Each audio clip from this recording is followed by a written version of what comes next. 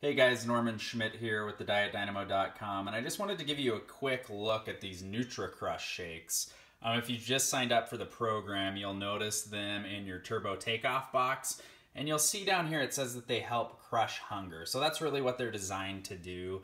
If you get that midday sort of hunger pain, you can make one of these shakes and it just sort of helps squash those cravings. They're super simple to make. All you need is a shaker bottle. You can use a blender too, but shaker bottle is all that they call for.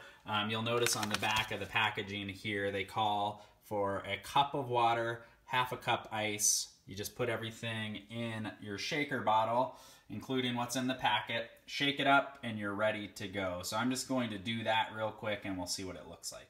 All right, so I have everything loaded into my shaker bottle there. The half a cup ice ends up being about 7 or 8 ice cubes out of my fridge.